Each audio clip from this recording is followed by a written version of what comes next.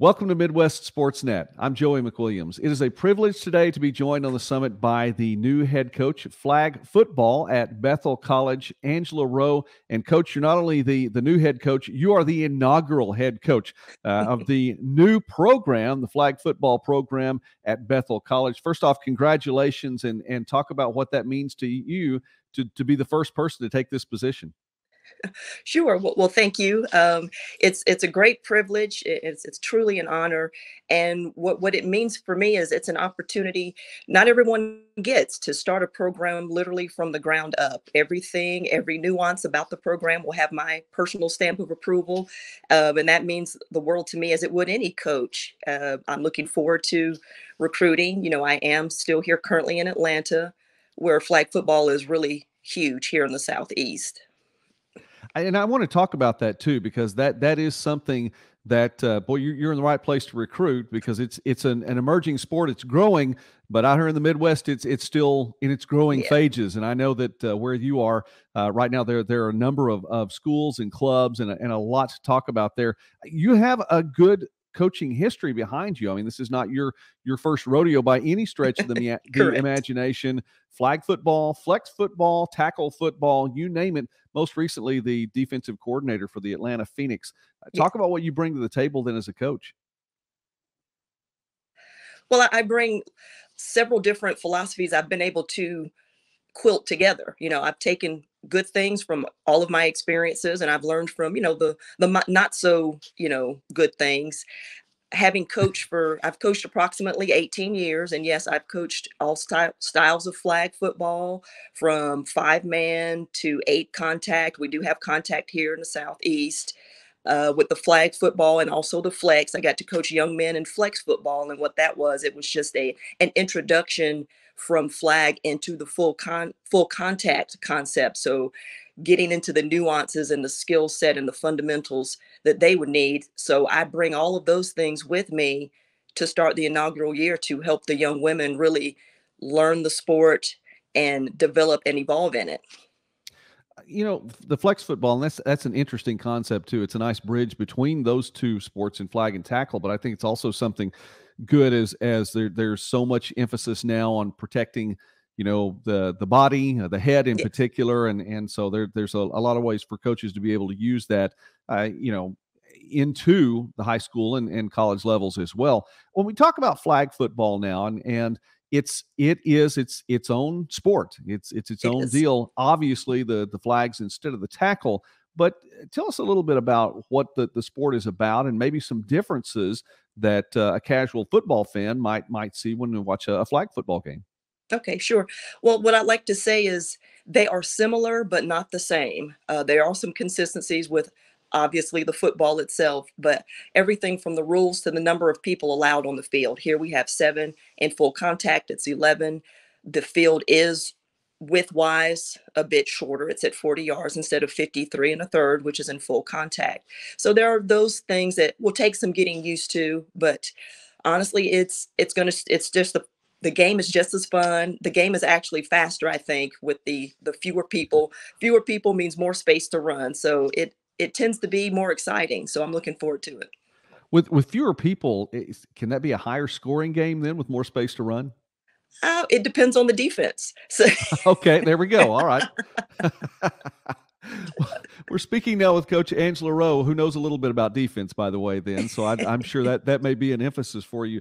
Who is the inaugural head flag football coach at Bethel? By the way, another football coach at Bethel. We had a chance to visit Coach A.B. Stokes, who is the new football coach there as well. And so it's going to be a fun time in North Newton in the next couple of years, I it believe. is.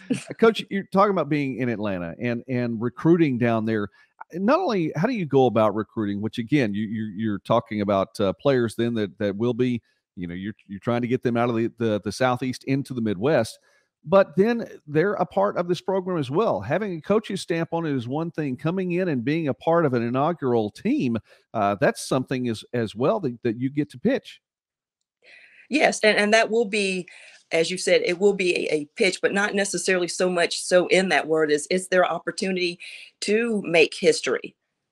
And that's big for a lot of young ladies as the sports for women in general are beginning to rise and emerge. So a lot of our young ladies out here are looking for opportunities like that to be a part of something historic.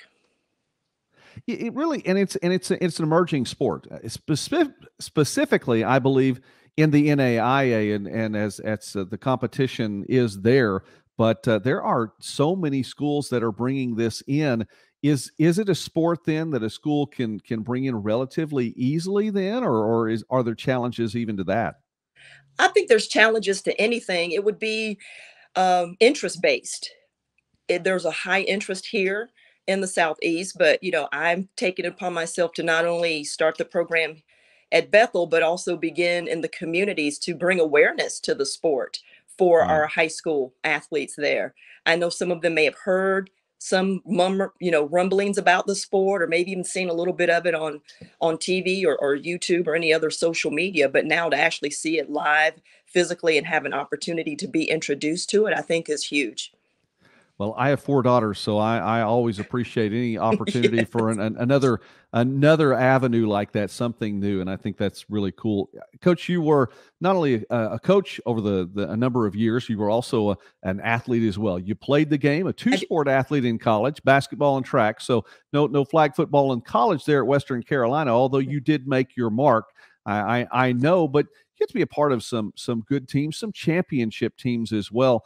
Yes. Is that something nice to get to bring to the table to say, look, I've done this, I've been here, I've done this, and we can do it together?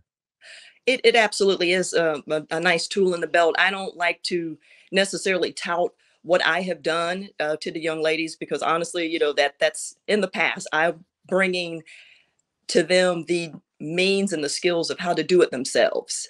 Yes, my history and past will absolutely help because I have the knowledge, but it's not for me to sit there and say, well, I've done it this way before. I'm there to make them the best athletes they can be and hope that they can reach, such a pinnacle.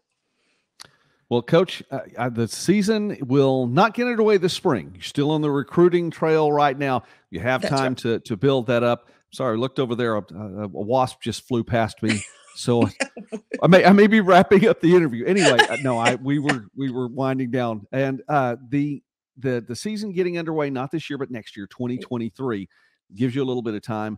As the Bethel fans are learning about this, and I'm sure they'll have an opportunity as you get out in the community. I think that's fantastic, a way to get out there and just face to face visit with people, share what you have to offer. What Absolutely. should these fans expect then from a team that you're going to be able to field?